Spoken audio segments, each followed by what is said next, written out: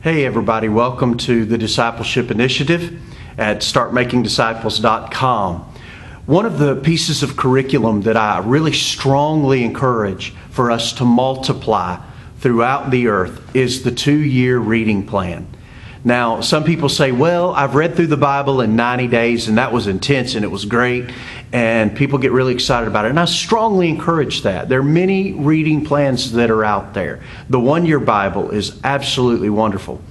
But I'm encouraging the 2-year reading plan for this reason.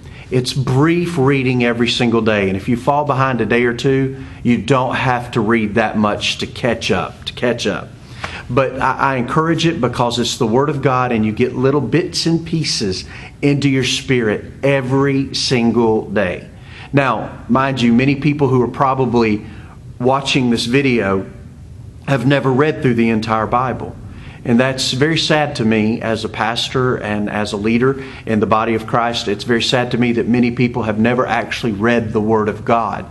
They depend mostly upon what preachers tell them or what they've heard. But in the Discipleship Initiative, one of the strongest points that we're going to be pushing and really desiring for people to get into is the Word of God, because the Word of God has power in it.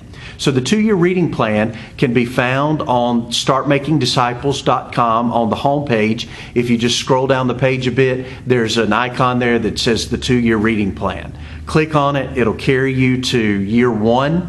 And just scroll down to whatever month and day we're in and start reading there and just launch forward.